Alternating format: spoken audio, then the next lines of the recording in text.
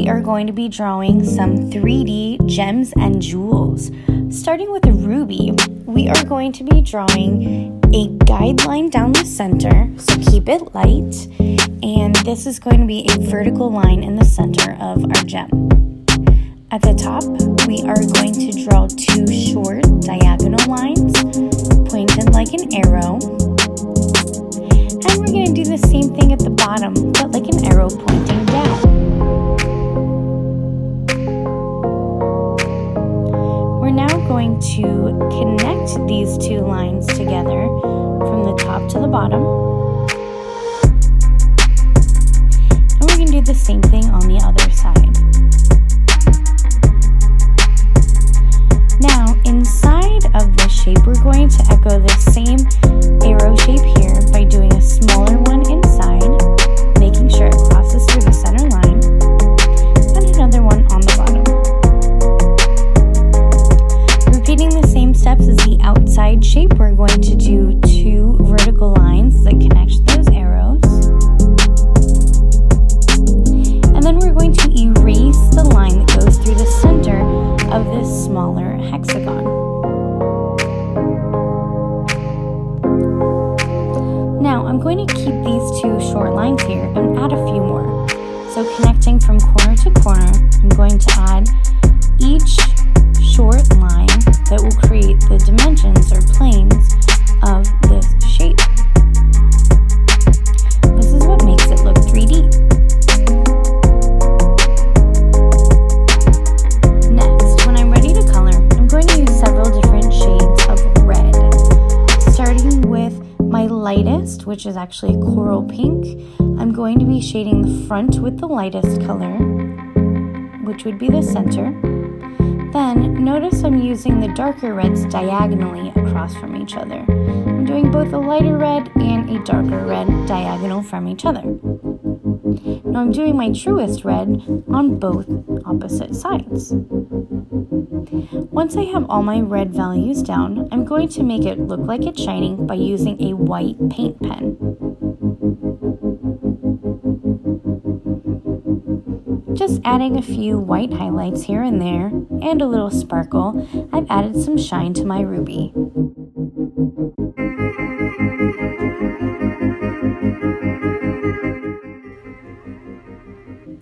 Next, I am going to be drawing a diamond.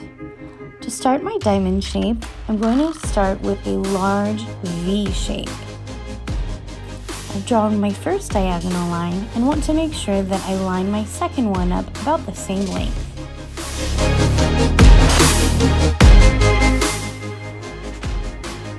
Then I'm going to connect from the top of both of those lines to create a triangle.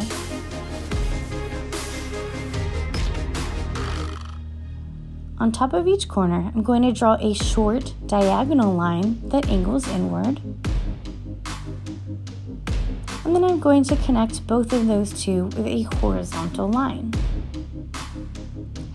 Next, I'm going to draw some lines inside, and I'm going to mark 2 points that'll connect down to this bottom point. So starting from one edge all the way to the bottom point, and adding my second line. For the top, I'm actually going to create a zigzag line. So starting from this top corner down to this line, then marking my center, I'm going to connect from that point to the center. From the center down to this line,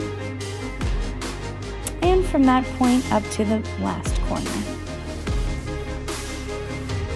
Notice how I've created a W shape.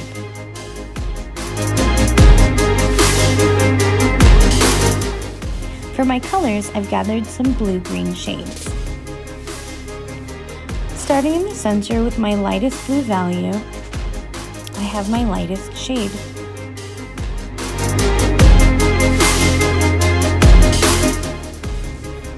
On each side, I'm going to go darker, adding a medium blue to my left side and a darker blue to the right side.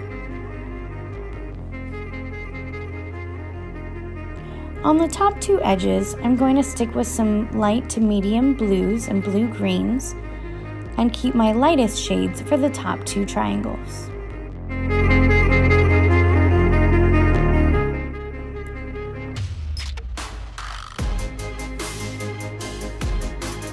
By altering light and dark shades, this creates dimension and makes my diamond look 3D.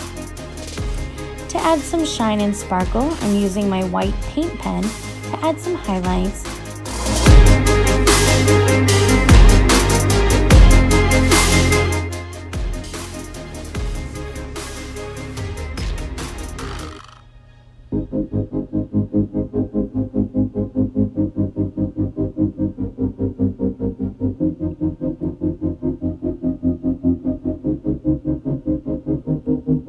Next, I'm going to draw a long crystal.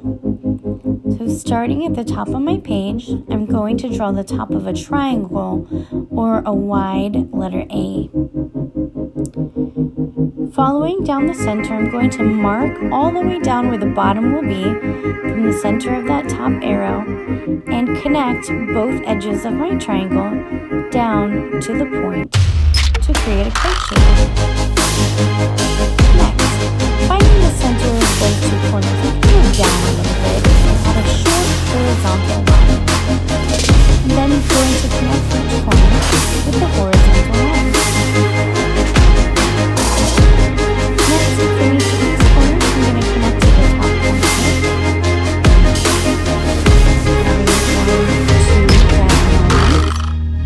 And from those same corners, connecting to the bottom point with 1, 2 diagonal lines. Next, I'm going to use some purple and magenta shades to color my crystal. Starting with my darkest value, notice that I've colored them opposite diagonally. I'll use my darker shades on the outside, and will use my lighter purple on the inside. With my marker, I've kept the top one lighter and layered to make the bottom one darker.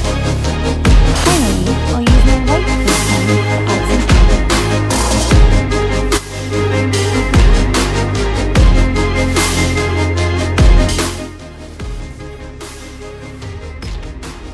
Lastly, we're going to draw a square-shaped emerald. Starting off drawing a square shape to try to make each of my edges an even length.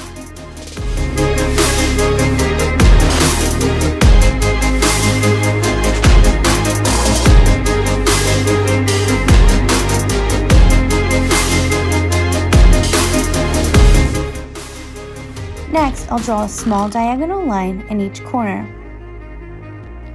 Then, I'll erase each of the corners.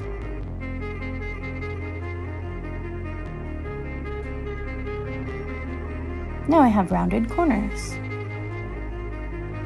Inside of this shape, I'm going to be drawing another smaller square.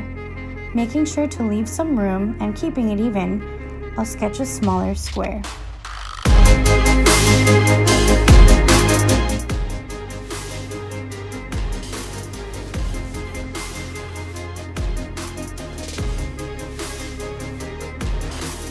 Notice I've kept about the same width on each of the edges.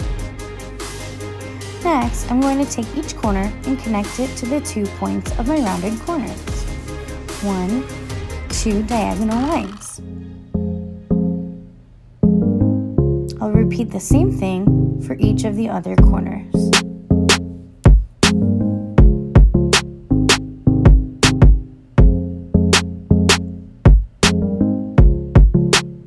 When I'm ready to color, I've gathered several emerald and green shades. I've chosen a lighter shade of green for each of the corners and will alternate light and dark for each of the edges. The center is the lightest shade of green with the lightest reflected color.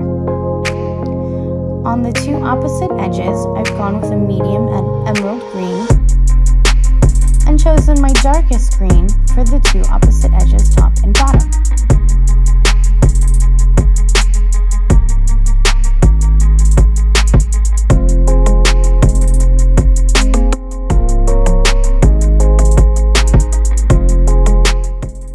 And finally, using my white paint pen, I'm adding some highlights.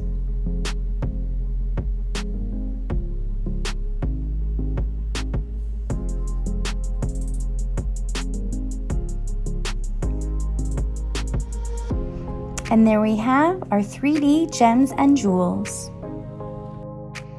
And if you like this video, don't forget to subscribe and like.